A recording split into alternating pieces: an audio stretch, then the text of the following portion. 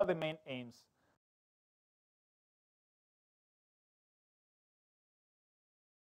Staging of chronic liver disease and screening for early diagnosis. But what is important is that in many fields of ultrasonography, we have really strong advances. So, diagnosis of liver cirrhosis with conventional ultrasound. This probably is well known to all of you. We have strictly hepatic findings, liver profiles, echo texture, morphology and size, and extrahepatic findings, lymph nodes, gallbladder, bile ducts, spleen, vessels, abdominal fluid.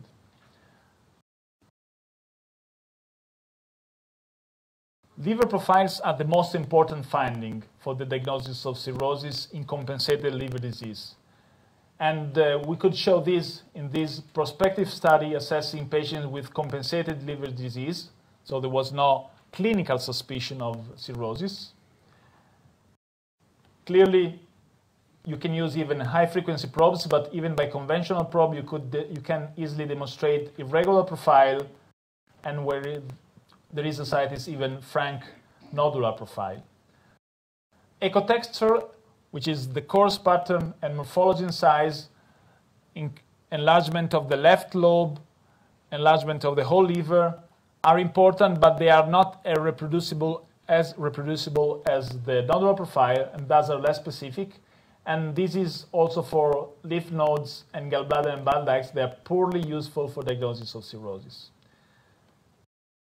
The spleen, when it is enlarged, is a clue to make a diagnosis, but it does only confirm other findings because itself is not specific of cirrhosis. It might be found enlarged in many other diseases. And the same is for the abdominal fluid. It has a relevance only once we know that the patient has cirrhosis.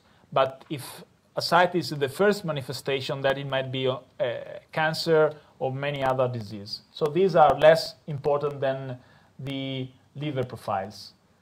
Splenoportal vessels are important, but mainly when we assess them with Doppler. I will go through these later. So the main key feature for ultrasound diagnosis of cirrhosis is the finding of a nodular profile. One interesting point is the assessment of hepatic fibrosis. This is the final common result of a wide variety of liver injuries. And it's very important to assess how much fibrosis is there, because progressive fibrosis predicts progression to cirrhosis in HCV patients. So we know how many years we will expect to have the patient cirrhotic. And fibrosis, the extent of fibrosis, may predict the clinical decompensation and the complications of liver disease. So to establish a prognosis for an individual patient with viral chronic liver disease, it is important to know how much fibrosis is there. This is the common final point of arrival of many different diseases. From a histological point of view, there are different scoring systems which have different numbers from 0 to 4, from 1 to 6. The most commonly utilized in HCV patients is the METAVIR stage, which goes from no fibrosis, F0, to established cirrhosis, which is F4. Usually F0 and F1 are considered as no clinically meaningful fibrosis. F3 and F4 clearly clinically relevant fibrosis, and F2 is considered to be already somehow significant fibrosis. When it is important to make the quantification, as I told you, and when it is important to make a biopsy. Biopsy is absolutely necessary when you need information on grading, how much inflammatory activity is there, but also when you need an etiological diagnosis, like in case of steatohepatitis, autoimmune disease, primary biliary cirrhosis, or after liver transplantation, because you have to establish whether there is a rejection or not. So in all these cases, we need the quantification of fibrosis, but we need biopsy. However, biopsy is invasive, it has potential serious complication, and is subjected to sampling errors. And there is intra-observer variability. So there is a great interest in evaluation of non-invasive measurement of liver fibrosis when fibrosis assessment is the main or maybe the unique information requested from biopsy. So if we have, let's say, an HCV patient that we know that etiology is viral, transaminases are not very high, so probably the activity is low, we make a biopsy only to state how much fibrosis is there.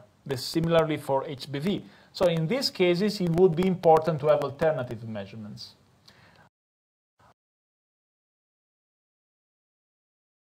I want to stress a little bit the limitations of the biopsy, of the sampling errors. The smallest the bioptic specimen, the largest the risk of underestimation. This is an optical view at microscope of a piece of the liver, where you see that this is a cirrhotic patient. But let's say that if the needle was smaller, it was not a 1.4 millimeter needle, but it was 0.8, from this same patient, you might have said that the patient has no or minimal fibrosis. Same patient, just putting the needle somewhere else. If by chance, and this would be minimal fibrosis, instead, if the needle had fallen just along the fibrous tissue, we would say the patient has cirrhosis, correct diagnosis. If we had taken just a smaller piece of the liver, then it would become a serious severe fibrosis, but not cirrhosis, F3. And in this case, we would have get F4.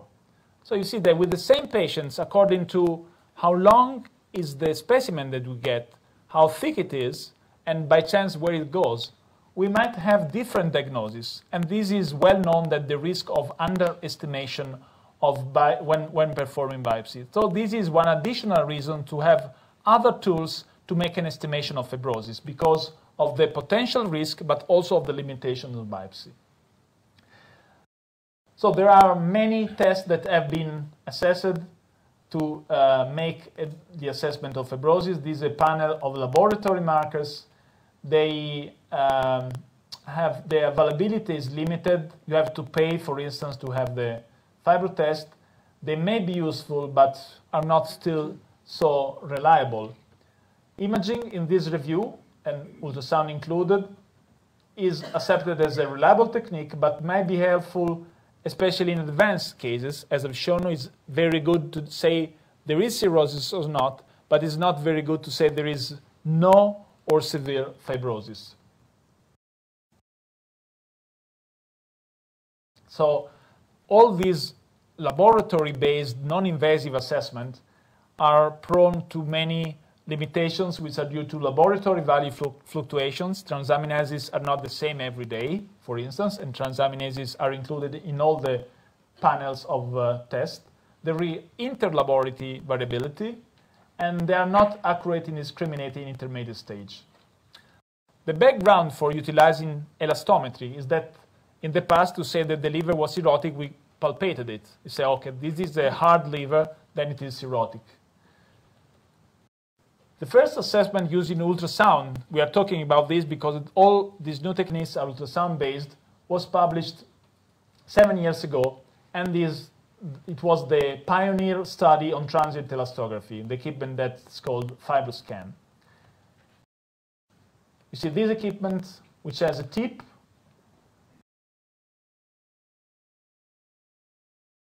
This is an ultrasound-based technique. This is a vibrator. It gives one stroke to the intercostal space, and then on the tip there is an ultrasound transducer.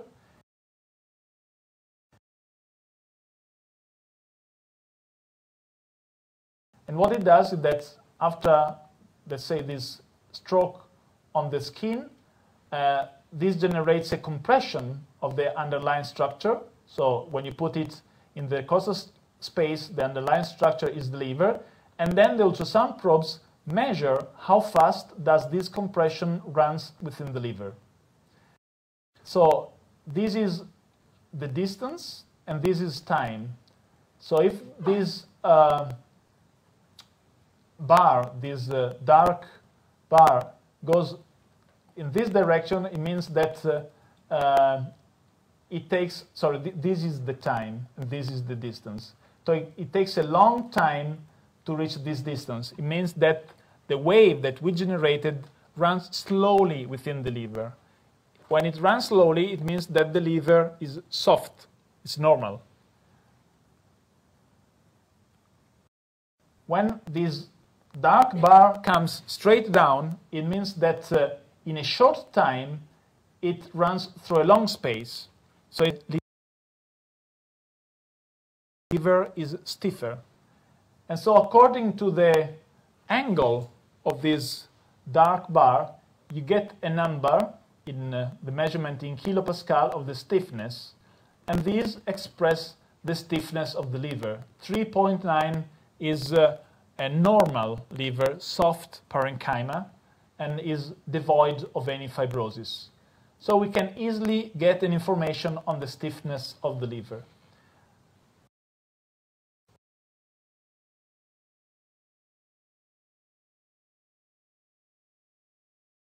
And then after this first demonstration, there were several clinical studies where they could easily demonstrate that the cirrhotic liver, fibrosis stage 4, had higher values of stiffness, this is expressed in kilopascal, than any other stage of the disease. And you see that there was a progressive increase in stiffness according to the increase in the fibrosis deposition.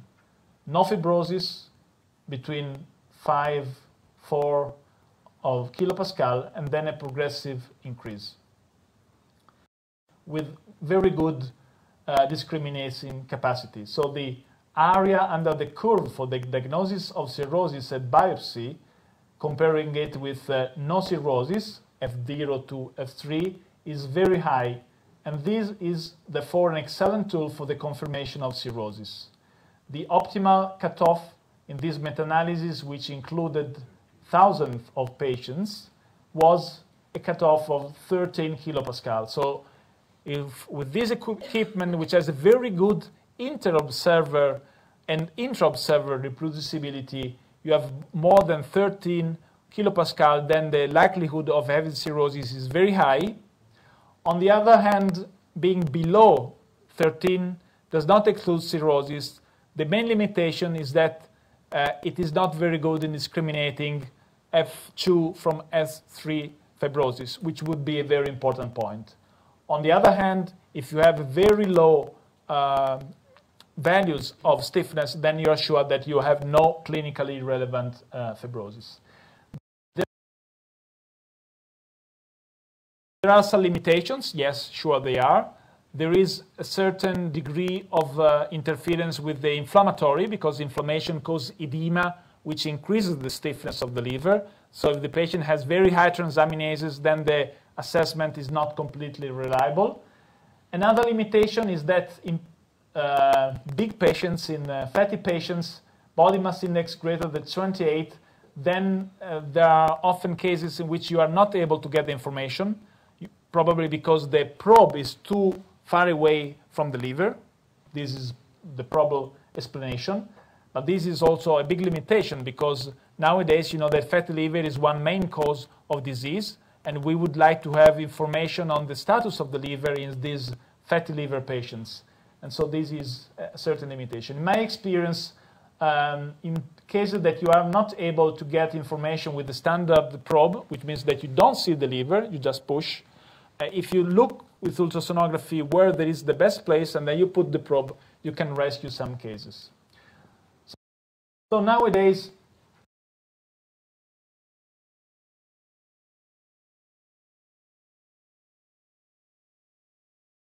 when we consider the use of ultrasound in the hand of the hepatologist and we want to assess the stage of fibrosis in a patient, we could use a combination of FibroScan and serum fibrosis index. If they agree either that there is no fibrosis or cirrhosis, then we don't need biopsy, because if there is agreement between biomarkers and FibroScan, then the diagnosis is certain, either of no fibrosis or of cirrhosis. If there is discrepancy, so there is no agreement, you need a biopsy. Otherwise, if there is agreement, you might judge on 3 different categories. Either the patient has had a cirrhosis, which is Metavir stages 3 or mainly 4, or Scheuer indexes 5 or 6, or the patient has minimal fibrosis or intermediate. It is not good in telling exactly the stage. but this also biopsy has some limitation, as I told you, but at least 3 different categories: extreme fibrosis, no fibrosis, intermediate fibrosis. Then we would know, can this technique say us also how high is the portal pressure of the varices? This is not perfect, but might give some information. Varices usually occur when there is at least 17 kilopascal of fibrosis, and 90% of the patients with values higher than this have varices. It is not able at all to grade the size of the varices. And the correlation between pressure and fibrosis is, and stiffness is linear, very strict, up to about 15, which means that from chronic hepatitis to cirrhosis, then there is a correlation. Then you know that when you have frank cirrhosis, you have collateral circulation, and so there are many other factors that affect pressure together with fibrosis. It's not only fibrosis alone anymore. So this is very clear why this happens. Then there is a recent paper which is, I think, for hepatologists very interesting. In Japan, they studied a very large number of cases of patients with HIV infection, more than 800. Most of them were only with chronic hepatitis. You know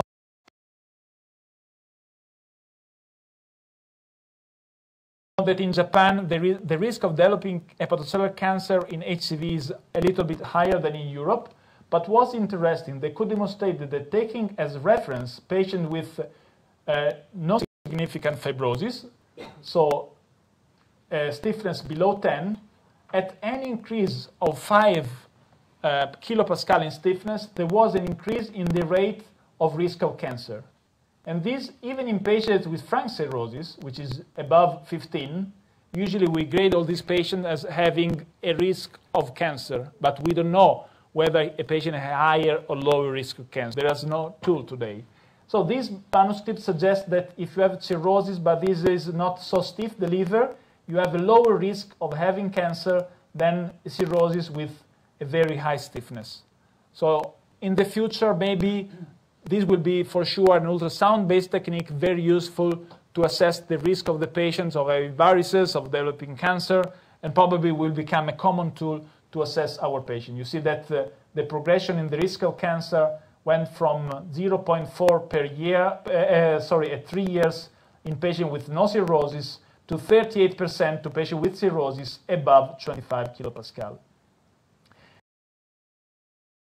Nowadays, there is not only FibroScan, there are other equipments. This is virtual touch, and this is a different system for assessing stiffness, which is implemented in an ultrasound scanner. So you see the liver scanning. You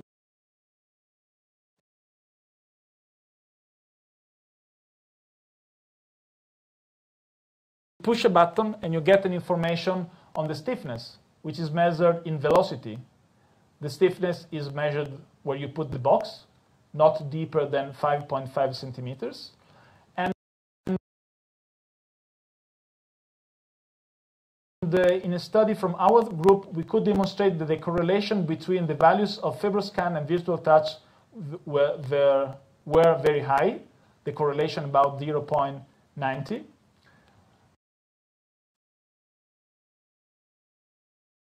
The area under the curve for the diagnosis of cirrhosis was as good as with FibroScan. The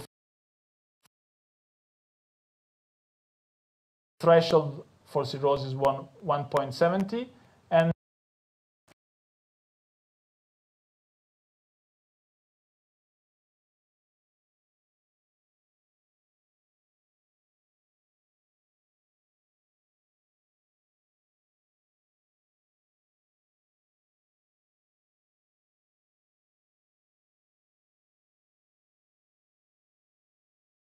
so this is probably new things that any of you performing ultrasonography for liver patient would use in the future. Then we want to make a diagnosis of portal hypertension. Probably this is known to all of you. Size of the portal vein is important, but is not specific. It may predict varices. now we come to the specific signs of portal hypertension. One is the stiffness, the rigidity of the portal system and deep inspiration. When you take a deep breath inside, you change the pressure within the abdomen because the diaphragm pushes down, and this changes the pressure within the vessels, and usually it enlarges, and when you release the breath, it collapses. If you have pressure within the vessels, that is portal hypertension, then these remain rigid. You are not able anymore to compress it, and even in baseline condition, it is already enlarged. So if these changes are below 40%, then you can make a diagnosis of portal hypertension.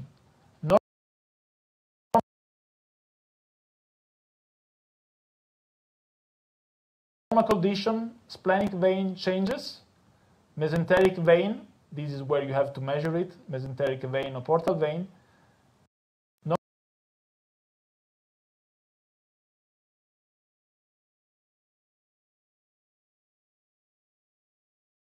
Normal condition, and this is portal hypertension. You see there is no change anymore between inspiration and expiration. The other specific points are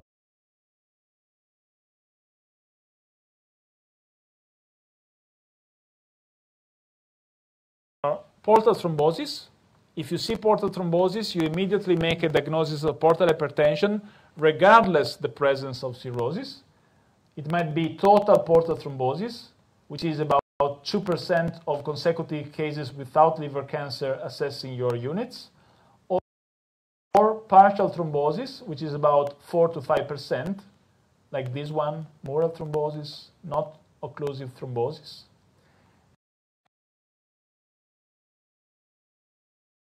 And this immediately make a diagnosis of portal hypertension. If it is a long-standing history of thrombosis, you might observe a recanalization. This is a cavernomatous recanalization. You see that the portal trunk has remained completely occluded, but you have recanalization. And this is a sign of benign, long-standing thrombosis. The third specific sign of portal hypertension is the reversal of flow direction. In the splenic vein, mesenteric vein, and portal trunk, the flow must be hepatopetal, going towards the liver. But in up to 8% of the cases, either in the portal trunk or only in the mesenteric vein or only in the splenic vein, it might be reversed due to the development of large collaterals, which drain away the blood. In these cases, you make a diagnosis of portal hypertension. There is no other reasons for reversing the blood than portal hypertension.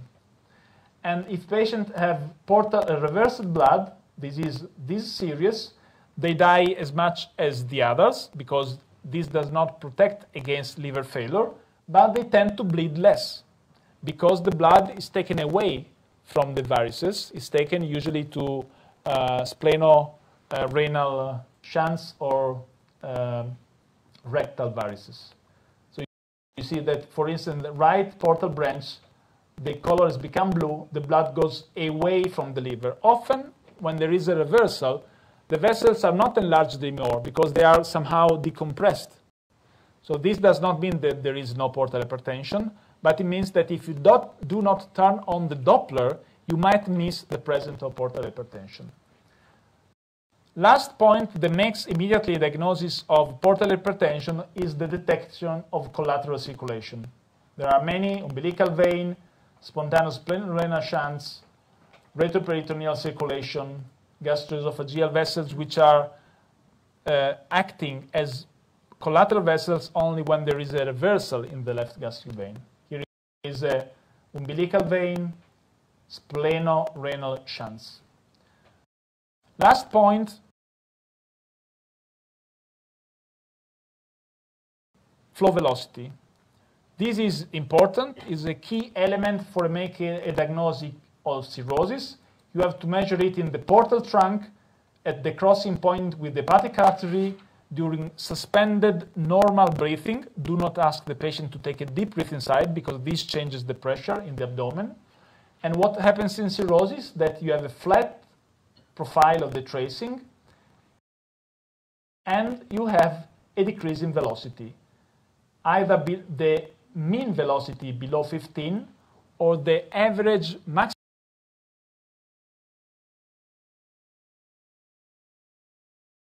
velocity below 24 centimeters per second. In patients with compensated cirrhosis, a strongly decreased velocity, like for instance a mean below 10 centimeters, is associated to worse prognosis, shorter survival. Then last point, screening for early diagnosis of HCC. So to manage our patient, we should not only assess how much fibrosis is there, if there is portal hypertension, which means that we have to ask for esophageal endoscopy. We have to surveil patients for cancer. Why? Because patients who are screened live longer than patients who are not screened and who are detected for having cancer due to symptomatic cancer, for instance, or by chance.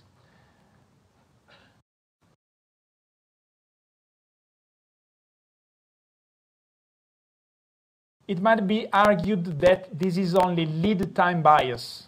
The lead time bias means that when you perform a regular screening test, you detect the cancer early, so the time to death is longer, but the patient is not living longer. It's just that you make an early detection.